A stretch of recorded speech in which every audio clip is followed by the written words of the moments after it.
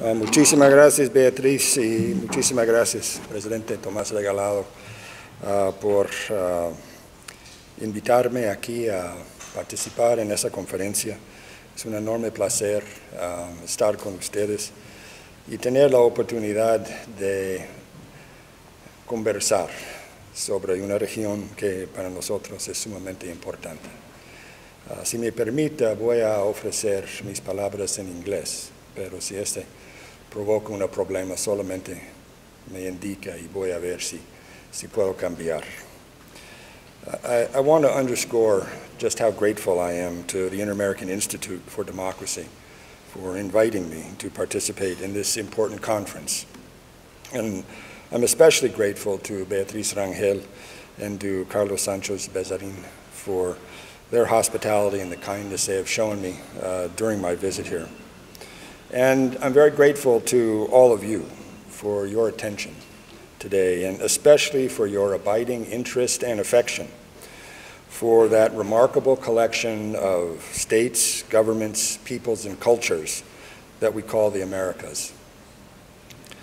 I also want to take a moment to recognize a great public intellectual who has played such an important role in shaping the work of the Interamerican Institute for Democracy, but also our understanding of the lasting ties that bind together our hemisphere. I'm speaking of Carlos Alberto Montaner. Yesterday, I had the pleasure and honor of visiting Carlos Alberto and thanking him for the kindness and insight that he has shared with me over these many years, and to wish him well as he prepares to leave Miami for Madrid. He will be missed, and may God bless him. I cannot think of a better time to face the question posed by this conference, Quo Vadis Latin America. Coming in the immediate aftermath of the Summit of the Americas in Los Angeles, with the horrific impact of the pandemic still fresh in our minds, still grappling with Russia's invasion of Ukraine and China's new assertiveness, and surrounded by a world undergoing significant shifts in power, wealth, and influence that have overturned much of the post-World War II global order and ended the Pax Americana, now is the time to take a closer look at the Americas. The urgency of the question posed here today is heightened by the political transformations undergoing or underway in the United States, and especially the debate among the American people as they search for a new consensus around our purpose in the world and to determine what the trajectory of American power will be throughout the rest of the 21st century. I would like to look at our question, Quo Vadis Latinoamerica, in three different contexts. First, in the global context, what is happening in our larger world and how does it relate to the Americas? Second, in regional terms, what have we accomplished and where are we heading? And finally, in existential terms, do the Americas matter? And what can we expect in this century in the hemisphere we call home? In regard to the global context, I would argue that we are in a world defined by 5 characteristics. First, the global nature of the challenges we face, whether it be climate change, the pandemic and other health issues, financial crises, migration, and technology disruptions.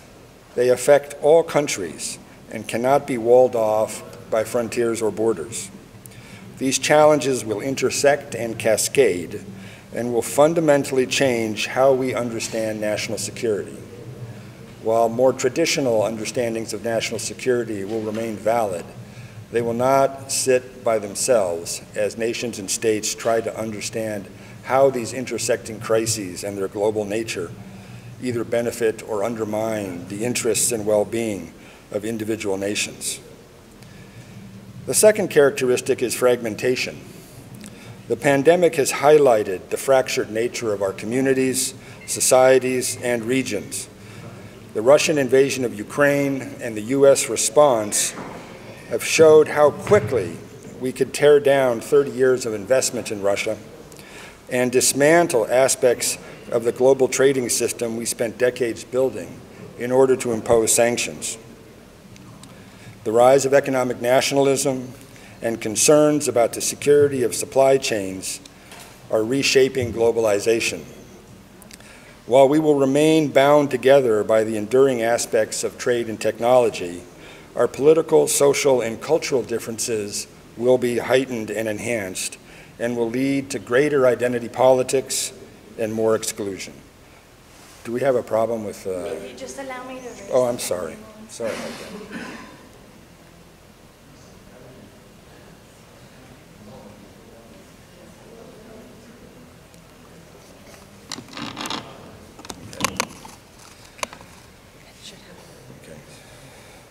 Should I start over? No, we're good, we're good. Okay. In other words, the point on fragmentation is that we're going to be heading into a time of even greater identity politics and greater exclusion, which will be more challenging for our politics. The third characteristic is disequilibrium. The transnational nature of the challenges we face and the fragmentation of our societies and communities will exceed the existing capabilities of governmental systems and structures. We will face crises of governance. There will be a mismatch between the challenges we face and our ability to deal with them. And this will place enormous strains on governments and force political leadership to look for new models of governance. The fourth characteristic is contestation, or the contentiousness of the world that we are going to live in. The imbalances created in these circumstances will lead to conflict and greater contestation. Politics will grow more volatile and contentious. Major and emerging powers will jockey to establish and exploit new rules of the road. And although the United States will remain the preeminent superpower, capable of projecting its power anywhere at any time, the United States will not be able to project its power everywhere all the time. And this will require it to be judicious about the kinds of conflicts it enters into, and it will require it to work through alliances and surrogates in order to pursue its interests and promote its values in those regions that are, if not peripheral, at least far enough on the margins that they cannot require an immediate intervention by the United States. The fifth characteristic is what I would call adaptation. And by that I mean that success in the 21st century will depend on resilience and the ability to adapt to this rapidly changing world. And the measure of adaptation will be the ability of political leadership to forge new consensus toward collective action and the ability to harness expertise across society to compensate weak state capacity. In a world defined by these characteristics, change will be driven by four factors. The first is demographics and human development. We live in a world that is aging, although there is a portion of the world that is structurally young, Central America, parts of Africa, parts of Southeast Asia, and the Middle East. The developed economies are all aging out, and aging out at a rapid pace. I'm 64 years old. I am now part of the largest growing segment of the world's population. Think about that for a minute. You'd think that the largest growing segment of the world's population would be the youngest part of the world, but it's not. It's where I am right now. And that is because of healthcare, of wealth transfer, and education. And this has a profound impact on politics. It has a profound impact on how nations understand themselves, how they allocate resources, but also how they understand their relationship with other nations. But also the nature of human development has been changing dramatically, with huge shifts of wealth from west to east, with an increase in longevity in many parts of the world, but not all, and a a paradox of progress in which through the late 20th century and the beginning of the 21st century, development has actually moved faster than at any time in human history, and yet we are entering this period of effective government breakdown and extreme social stress. The second driver of change is the environment, and this is a reality that the world has come to grips with intellectually and conceptually, but has not been able to find the appropriate structures to deal with. But the impact of environmental change is going to be profound, but it is going to be unequal across time and space, and it is going to be unequally impactful in different countries. And so access to resources, access to the political leadership necessary to use those resources in a meaningful way is going to have a huge impact on how environmental change affects the political dynamics, not only of national and regional politics, but also of global politics. The third driver of change is economics. And I noted that there had been this enormous shift of wealth from west to east and the opening of Asian markets in unprecedented and profound ways. And in fact, the reemergence of giant societies like China and India into global markets and into global power structures that is profoundly reshaping the global environment that we live in. But also we're seeing the emergence of giant corporations and firms that are increasingly have economies the size of small countries and have the ability to impact economies in ways that would have been hard to imagine just a few decades ago. But as these firms grow, how they relate to a society and how they relate to government is going to be profoundly important in terms of how governments respond to the kinds of challenges we face today. And the ability to build partnerships in our economies between empresarial classes, between large corporations and governments for broader social purposes is going to be a defining feature of our success or failure as nation states. But also it's going to drive an increasing demand, increasing popular demand for greater regulation and direction of economies. And so how you balance that is going to have a big impact on how the world advances. And finally, it's technology, which, as you all reach for your phones, is obvious. What this technology has done is connect the world in unprecedented fashion, but there are disequilibriums in the technology and inequality of access. And this has created and will create not only digital divides, but larger divides of technology that will have an impact on national politics and on global politics. But also increasingly, technology will be the currency of power. Who controls technology, how it's developed, how it's marketed, how it's sold, how it's used is going to be a defining characteristic of national wealth and national power. Having kind of defined the characteristics of the world we're going to live in and the drivers of change, I would argue that this leads to a few important conclusions. And the first of these is that we are living through a period of time in which the individual is empowered in ways that I cannot think of at any other time in human history. And as the individual is empowered, there has been a rise of a global middle class. The global middle class was or the middle class was a social phenomenon that existed largely in North America, parts of Northern Europe, and maybe Australia and New Zealand. But that has changed. There are now over 300 million members of the middle class in China, the size of the population of the United States. And the middle class can be found from Nigeria to Indonesia to South Africa to Mexico to Brazil and beyond. And it is fundamentally changing how national politics take place and how nations relate to each other. And in this regard, there's no doubt that the economic crisis of 2008, 2009 and the pandemic have had an impact on the middle class. And while they have squeezed the middle class in some places, they have not eliminated this self-identification of being middle class for many people who even today find themselves no longer part of that middle class. It is still not only an aspiration, it is a question of personal identity. And this is a powerful political force. The second conclusion worth drawing is that access to wealth, to education, to healthcare, to security, and to technology are going to be defining features of how we understand our societies.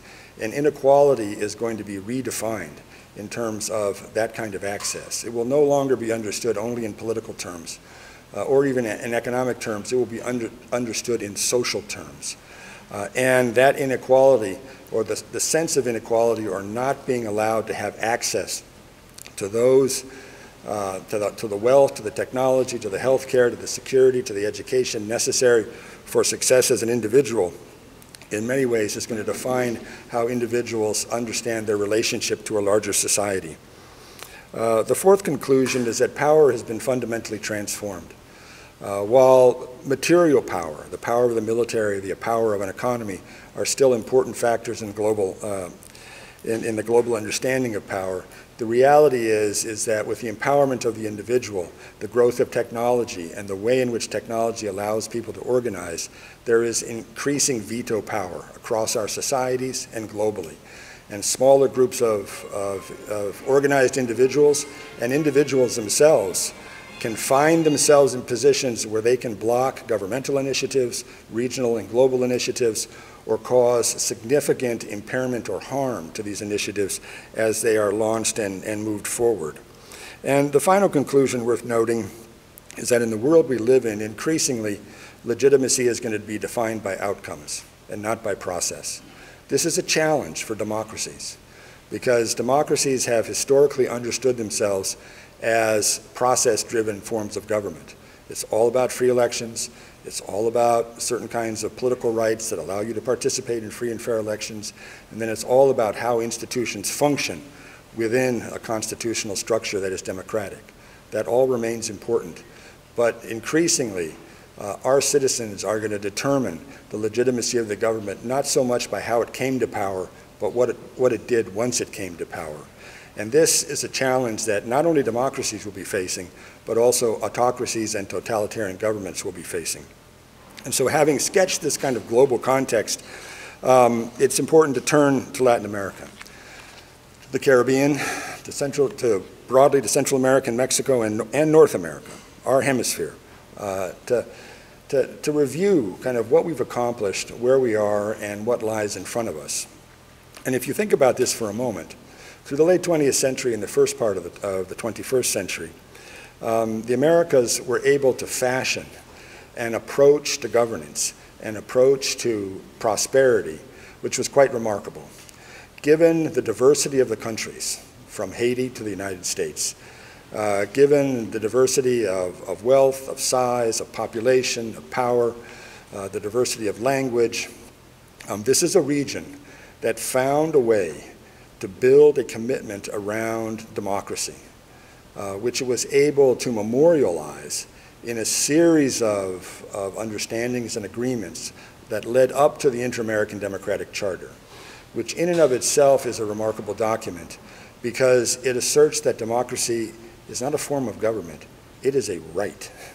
It is a right of all the peoples of the Americas, and it underscores that the governments of the Americas have an obligation to promote and defend democracy. But perhaps just as importantly, the Inter-American Democratic Charter also links democracy and development. Our hemisphere is a region that has experimented with many different kinds of development: capitalist development, authoritarian development, military government development, totalitarian development. But over time, it's become increasingly apparent to our citizens that development that is not tied to democratic processes, that development that is not reflective of the broader needs of our society, ultimately misses the mark and can't address the really significant problems of poverty, inequality, and social exclusion that have haunted our hemisphere across these many centuries. And so as the region makes this commitment, this radical commitment to democracy, which no other region has made in such dramatic terms and in such formal terms, it put an enormous weight and responsibility on its governments to produce. In other words, to generate the kinds of outcomes I was talking about. And as we look at what this region has been able to do, it's really quite remarkable. If you look at the trading agreements that have been built, the way in which from Mercosur to NAFTA to the free trade agreements in the Caribbean, in Central America, along the Pacific coast of South America, a region that was largely autarkic and focused on import substitution models of development, built economies that were really driven by trade and by investment, and were looking for ways regionally to connect either through smaller trading blocks or larger trading blocks. And although the effort to create a free trade area of the Americas failed, we were able to create effectively a patchwork of free trade agreements that built an interconnectivity between capital markets and merchandise markets and human labor capital markets that is quite remarkable and is probably only matched in the European Union. But in the process of doing this, they also built a common commitment to the market economy and a common commitment to the importance of globalization. And a region that had largely been isolated in the world has been globalizing at a rapid rate in ways that can be very uncomfortable and unsettling at some times, as we see the influx into the region of external powers who are now adversaries of the United States, such as China, but which in many ways are a natural product of this globalization. But as we try to understand what has been created, we also recognize very clearly the challenges that are being presented. And as we look out into the region today and see the nature of electoral combat and the way in which elections are being used to define political power and then to entrench political power to serve certain interests, as we look at the divide that is taking place within the region between countries that understand themselves differently from their neighbors and beyond, and then as we look at the very special cases of countries like Cuba, Venezuela, Nicaragua, where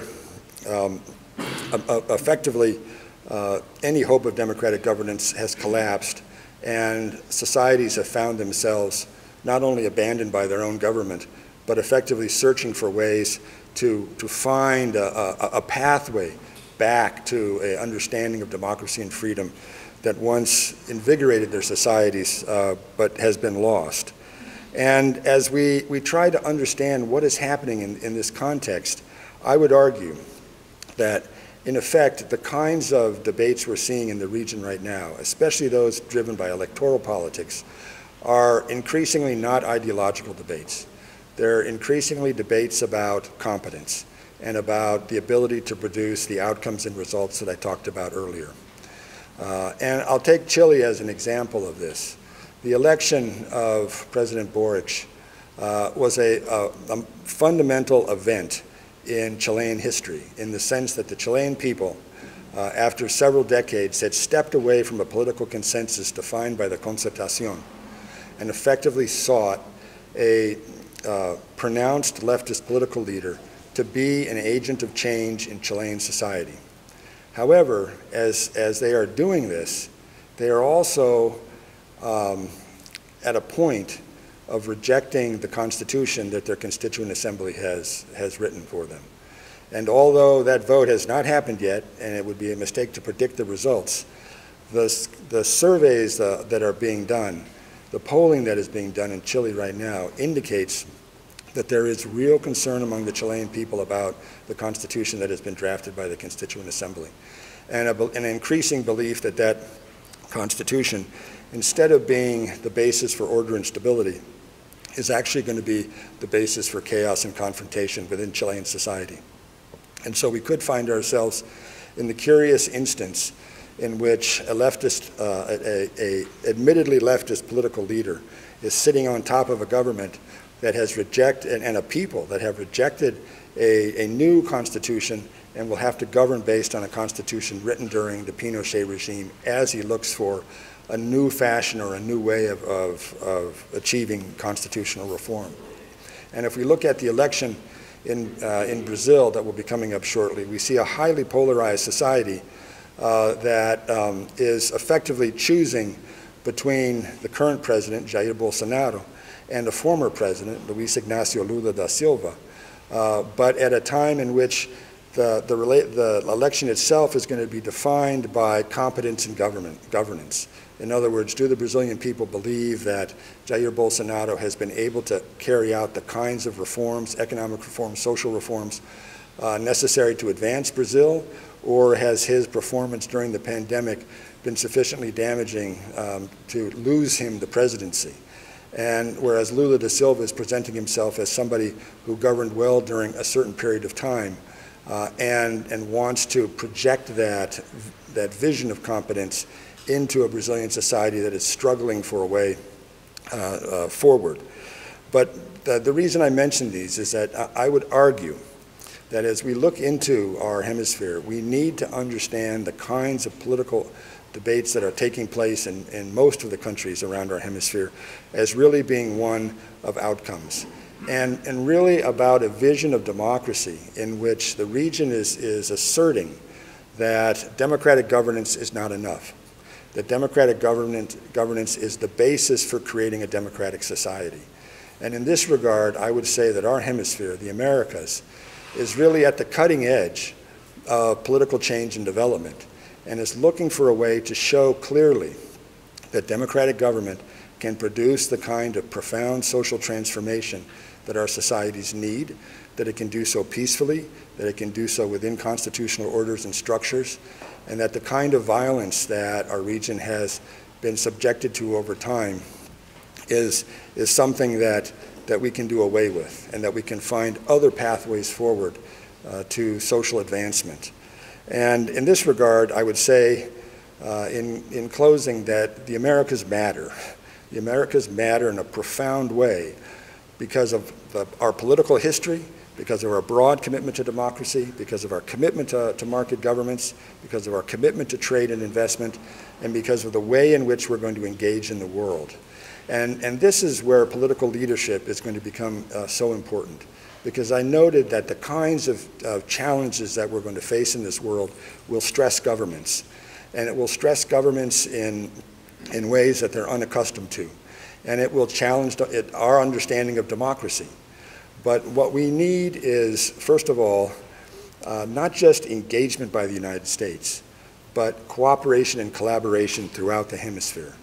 I would argue that we are in a moment of political solidarity in which none of us are in a position to dictate or to lecture others on how democracy should be conducted or what the next stages of our governance should be.